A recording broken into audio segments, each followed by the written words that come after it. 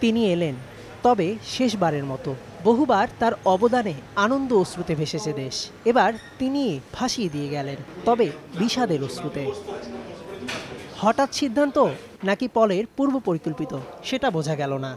যাওয়ার সময়ও তার স্বভাবসুলভ দুষ্টুমি। গত ৩ বছরে বন্ধুত্বপূর্ণ সম্পর্ক হয়েছে অনেকের সঙ্গে, তবে বিদায় বেলাটা যে একেবারেই সাদামাটা। মেয়েদের ফুটবলের বর্তমান সাফল্যের পেছনের কারিগরকে বাফুফে দিল না ন্যূনতম বিদায় সংবর্ধনা। তবুও বিদায় বেলায় নেই কোনো অভিযোগ।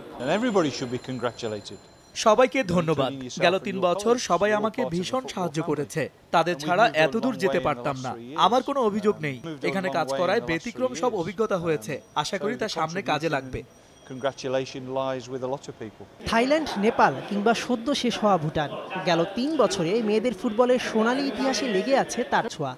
মেয়েদের দল ছুটিতে, তাই তাদের সঙ্গে শেষ দেখা হলো না। তবে বিদায় বেলা ছাত্রীদের জন্য থাকলো শুভকামনা।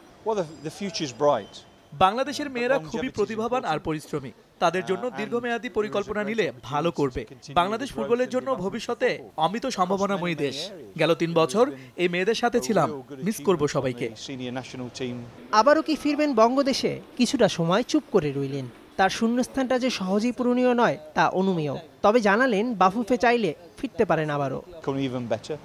আমি এখানে কাজ করাটা বেশ উপভোগ করেছি। সুযোগ হলে আবার ফিরবো, তবে তার জন্য অনেক যদি কিন্তু রয়েছে। তবে আপাতত ভবিষ্যৎ নিয়ে ভাবতে চাই আমি।